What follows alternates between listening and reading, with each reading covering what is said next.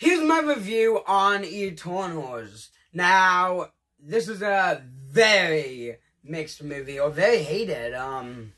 It's more leaning on the hated side than mixed. So yeah, let's get into this. This movie is, for me, I'm mixed too. Because before, like a couple of months ago, I was like, oh, this is my fourth favorite Marvel movie. And I don't know why I was thinking that, because I just rewatched it.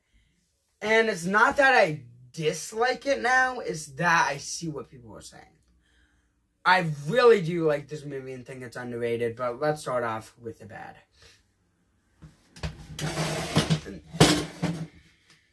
Okay, so the bad of this movie. And it's a lot of stuff, but the characters are really good in it. But there's so many characters introduced. Like, I do not like Spray. I do not like Ajax. Phastos was good, but I didn't really see Phastos. Phastos was actually good. Athena I didn't care about. A lot of the Eternals I didn't really care about because there was so many. You can't like all 10 characters at once. So, a lot of the characters weren't the best.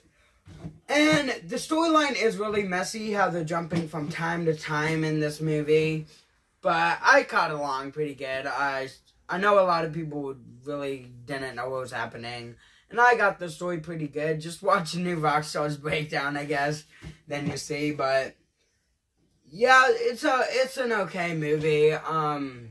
Well, yeah. The secondary villain is really bad. They just killed him off in 2 seconds. And, okay. So let's talk about the good of this movie.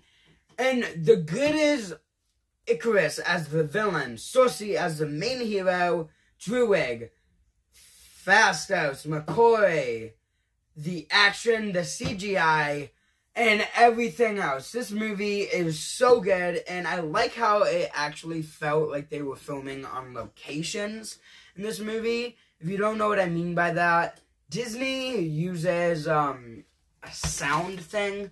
If you don't know what that is, it's like they're in a green screen room, and maybe some parts they have like a real ground, but they're in and they have lights and everything else is CGI in the movie.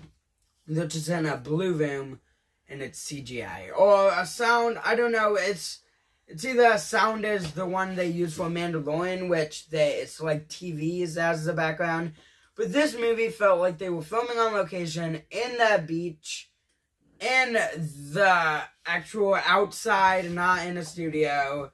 So that's what I really liked about this movie, and so good. So, yeah, this movie is pretty good, and I think if this wasn't an MCU movie, that people would like it. Because, I don't know, I feel like it's just people like hating on the MCU now. And I'm not saying those people are wrong. A lot of the MCU is pretty, not bad now, but very mixed and really good and really bad, and that's how it is. So, yeah, that's my review, and this movie, for me, gets a 6 out of 10. You definitely should go watch it. It's on Disney Plus now, and see if you like it for yourself. And if you already watched it, tell me what you think in the comments. See you guys tomorrow with, I think we're reviewing Eternals figures. So, yeah, see you guys tomorrow. Bye.